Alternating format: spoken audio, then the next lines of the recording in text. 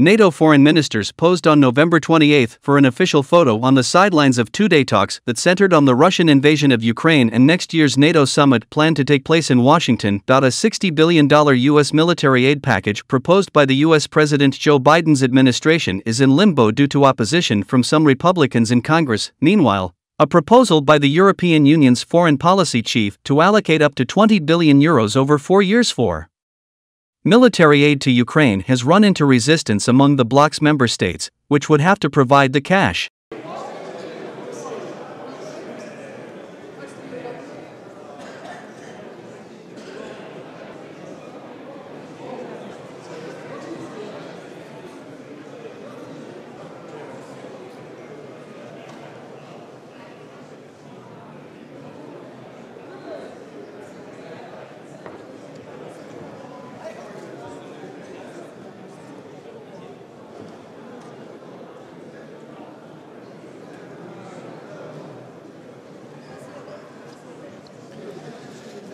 Ministers, Excellencies, if I can ask you to look straight ahead for 8 seconds.